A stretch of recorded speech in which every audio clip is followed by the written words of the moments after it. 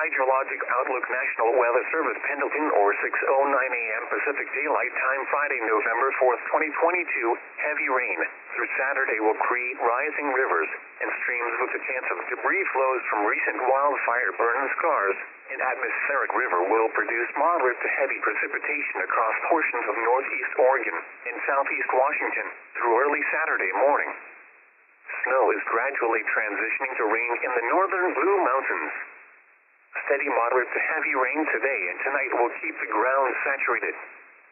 Total liquid precipitation amounts through 11 p.m. Pacific Daylight Time tonight ranging from 0.5 to 1.25 inches are expected along the foothills.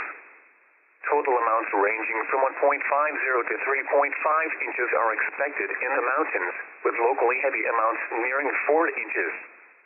This will lead to rises on area rivers and streams, with nuisance to minor flooding possible, especially along Mill Creek in Umatilla and Walla Walla counties.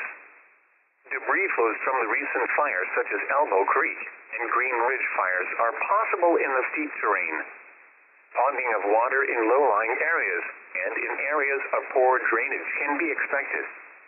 Please monitor the latest river forecast from the National Weather Service for additional information. Hydrologic Outlook National Weather Service Pendleton or 10:02 a.m. Pacific Daylight Time Friday, November 4th, 2022. Heavy rainfall through Saturday will cause rising stages along the Yakima River. An atmospheric river will produce moderate to heavy precipitation across the east slopes of the Washington Cascades through early Saturday morning.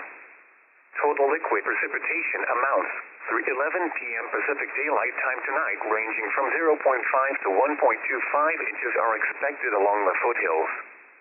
Total amounts ranging from 1.50 to 3.5 inches are expected in the mountains, with locally heavy amounts nearing 4 inches. This will lead to rises on rivers, with the Yakima and Easton expected to crest at action stage around 50.5 to 51.0 feet. This will cause areas of minor flooding to be possible along the already saturated region. Please monitor the latest river forecast from the National Weather Service for additional information.